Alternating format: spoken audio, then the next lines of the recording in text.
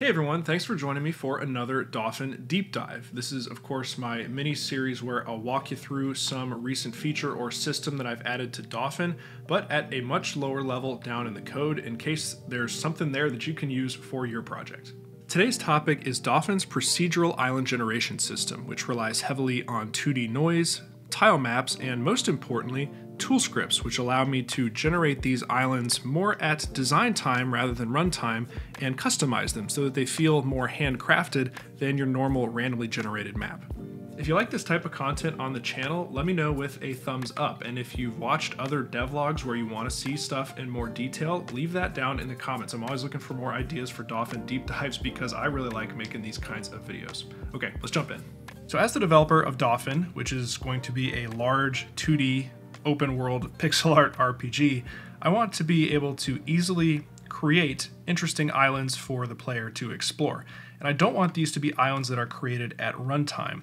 I want to create these at basically right now, development time, and then go in and make individual changes and add points of interest that make this feel like a more handcrafted world. So how do I begin tackling this problem? The solution here is taking advantage of Godot's very capable TileMap nodes, which I've actually talked about quite a bit more in depth in a previous deep dive when I talked about how to associate custom terrain data with tiles that we draw in TileMaps. But the beauty of Godot's TileMaps is that I can either draw tiles manually or assign them programmatically based on really any kind of logic that I want to implement. So for me as the developer, it becomes a question of telling the TileMap which tile I would like placed in which position. Thankfully, I am far from the first person to run into this problem, and there is a very well-established precedent of using noise to generate height maps that can be used to represent the types of worlds that I want to build in Dauphin. And rather than pretend that I can explain all that to you, I'm going to link this excellent article that I heavily relied on when building out some of the functions that we'll take a look at in Dauphin in just a moment. This article in particular does a great job of showing how you can take a basic noise output like this and shape it to the types of worlds that you want to create. In my case, I jumped straight down to the island section and was able to apply some of the transformations here to create the shapes that I want for Dauphin's islands. The TLDR is that we can take a noise function like this that's catered to our needs and use data from the output to tell the tile map which tiles to draw where. Jumping back to my island scene here, we can catch a glimpse of the tool that I've built to help me generate the noise required to create islands like this. And this takes the form of my ElevationMap. This is a scene that lives as a child of every base island and is injected into the tile map as the source of truth for where to draw individual tiles. The ElevationMap itself is pretty much entirely empty as a standalone scene. I wanted to be able to compose it into scenes rather than have this be always inherited into scenes so that there was no strong coupling with a particular tile map implementation, and instead I have a very flexible way of generating noise of all different shapes and sizes that I can use for scenes in Dauphin beyond just islands. As we jump into the code here, I want to first look over at my inspector window so we can see the parameters that I've exposed to myself as the developer when I want to use this tool to generate a new map. Of course, we have the width and the height of the height map that we want to generate.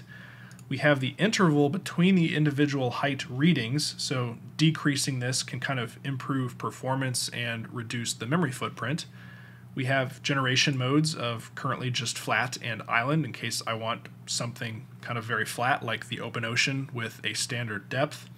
And for each of these individual modes, I have a few more parameters. So for my island generation, I can seed the island, I can change the frequency and gain, and change a few more exposed parameters for very island-specific transformations that I'm making to the noise that we'll look at in a moment.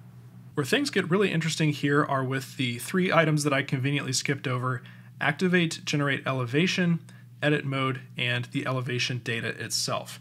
Now these might look like simple Boolean fields here, but in reality, these are buttons. They act as buttons because this script is designated as a tool script with this annotation at the top, meaning that all the code below can run right here in the editor without me having to actually launch the game.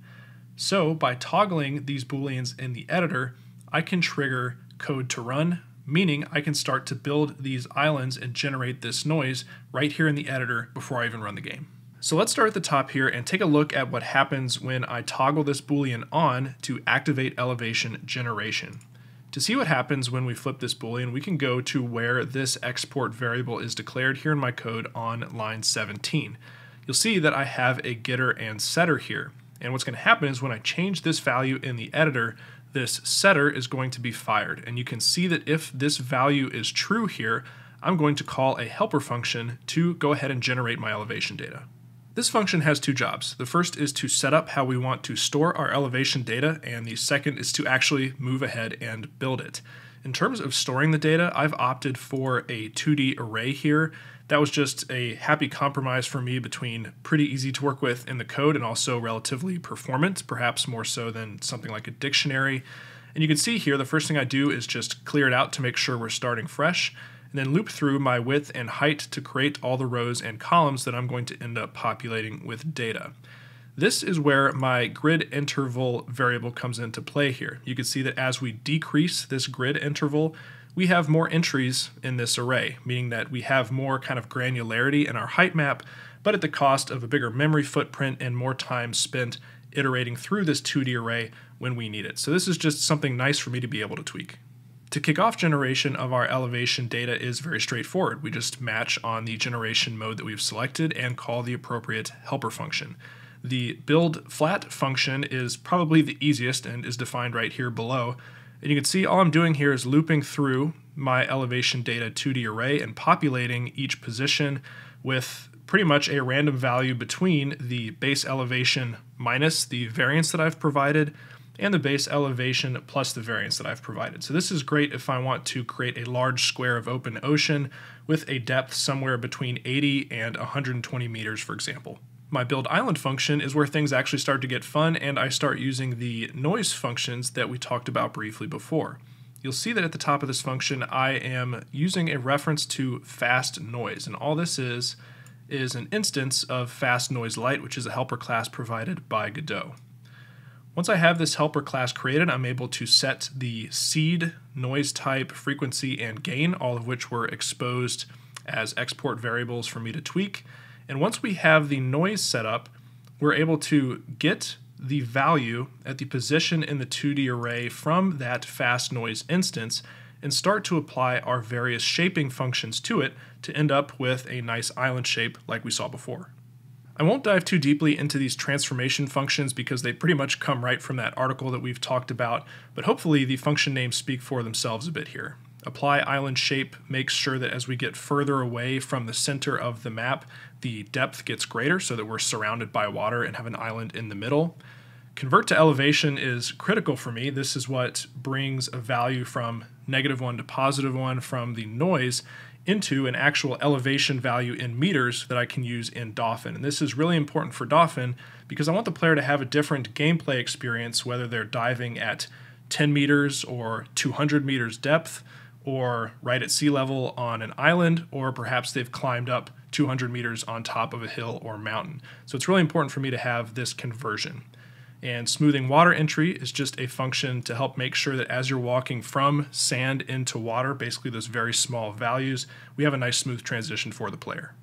And of course, finally, after we have applied all these transformations, we assign the final value to the correct place in our 2D elevation data array. Back in the inspector, when we select our elevation map, we can see all of this in action. Our elevation data starts out as an empty 2D array here, and once we toggle activate generation on and off, it's going to have moved through all of this code that we just looked at, and next time I click on this elevation data, we will see that sure enough, it is populated with a ton of values. Back in our island scene, with the elevation data in hand in our child elevation map, it's time for the TileMap to do its job and use that data to build out all the tiles here by looping through that 2D array. If I click on my TileMap, you'll notice that over in the inspector, I have something that looks very familiar, a generate export variable that is a Boolean. Sure enough, if we jump into my script here, you'll see that this operates the same as this Boolean does in the elevation map. We have a setter where if the value is true and we are in the engine rather than in the game, we call a function called generateMap. The generateMap function is really just a kicking off point that clears out the TileMap to prepare it, It sets some things up in my water shader to apply some nice textures and features to the water, and ultimately, based on the biome that we want to build for this particular island, we call the correct draw function, in this case, draw tropical. My draw function here is pretty standard as far as programmatic tile map population goes. We loop through all of the tiles in the tile map here. For each one of those positions, we request the elevation data from the elevation map, which we've injected, and we'll come back to this function in just a moment. And once we have that elevation value, we can decide which types of tiles we want to draw. And once we have all of those set up, we can call set cells terrain connect for each of our layers here to make sure we have our nice connected terrains to create a cohesive map. Now I called out this elevation at position function here from the elevation map because it's actually doing a very important job. If you remember back when we generated that elevation data, we had the option to increase the interval at which we generated that data, basically meaning that there would be more distance between the points for which height data was created. What this could mean is that as we're looping through a given tile map, we may be requesting elevation at a location where there's not an exact elevation data defined. So we have to figure out some way to kind of interpolate between other values that we do have nearby in that elevation map. That's exactly what my elevation at position function here in my elevation map achieves. If we're looking for elevation at a position where we do have an explicit elevation defined, basically here in my base case, then we're simply able to return the elevation at that exact position. If not, then we have to look at the closest 4 known positions around what we've requested. In this case, the top left, top right, bottom left, and bottom right. Once we know the elevations at those nearby positions, we can then apply a weighting to them based on the distance of those positions from the requested position and ultimately return that weighted average as the elevation. With all that said and done, we have everything we need to build an island, so we will go ahead and do that here. We obviously have an existing example, but let's say we want to make some tweaks. We can jump into the elevation map, and for simplicity's sake, I'll just go ahead and change the seed here, which should generate some new noise. I will trigger the generation of those new values, and then jump up to my tile map and toggle on generate. This will take just a moment here as we loop through all of that elevation data, select the tiles that we want, and ultimately connect those terrains. But after just about 5 to 10 seconds here, we should see a very different island from what we see here in front of us. And sure enough, after we have patiently waited, we have a brand new, very cool looking island. Now this is initially where I stopped. I had everything I needed to generate these islands, plop them down in my ocean map, and allow the player to sail between them. However, it wasn't long before I realized there was an important piece missing here. These islands certainly look cool and they're now easy to make, but I have no way to customize them. As players explore Dauphin, I want them to be able to stumble upon areas of higher elevation on the surface of islands where they can climb up and find new loot or organisms. And same thing when they're exploring the water. I want them to swim over deeper trenches that require a higher diving level and have greater rewards. In practice, I could technically do this. If I wanted to, for example, get rid of this patch of land above the surface of the water here in the bottom right corner, what I could do is open up my elevation map, open up my elevation data, and try to find the elevation values in this 2D array that correspond to this little patch of land and move those to be less than 0. As you can imagine, that's a very cumbersome thing to do when it comes to finding those values in the 2D array and modifying them quickly.